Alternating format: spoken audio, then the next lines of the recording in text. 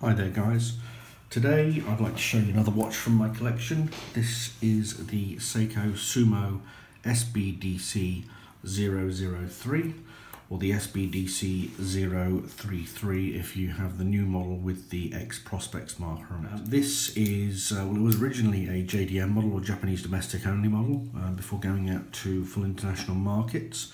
It is 44 mils across, excluding the crown.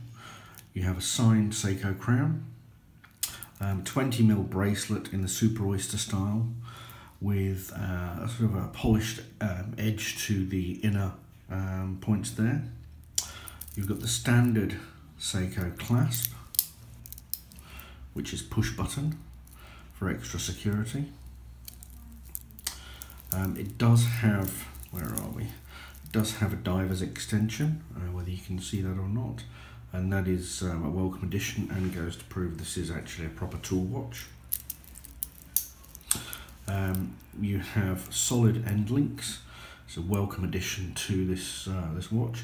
You have the Seiko Tsunami symbol and it says there Air Divers 200mm Seiko along with the number. This watch is 200 meters water resistant, so it is an air diver's watch. It isn't a gas diver's watch. But again, 200 meters is more than enough for most people, and if you're down at over 200 meters, then you've got real problems, as far as I'm concerned. The watch has a matte blue dial, which is beautiful, along with the blue bezel, and it has applied markers with Seiko's Lumibright material on the inside. The watch is extremely bright, and it certainly doesn't fail in the middle of the night in terms of being able to tell the time appropriately, or down in the depths if you're a diver. As you can see there, the watch has a wonderful lume capability.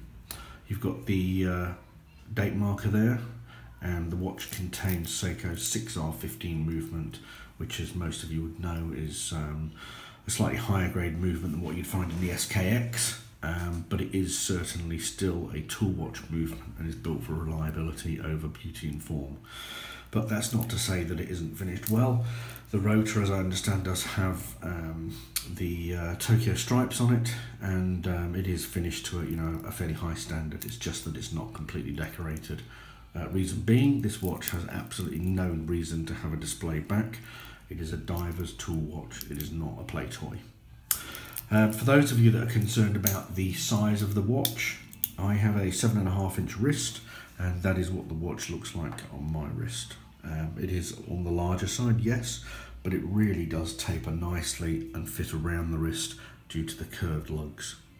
Again, beautiful watch, extremely accurate, very, very good in the surf and the sea, and just what you'd expect to be built from Seiko, just absolute quality.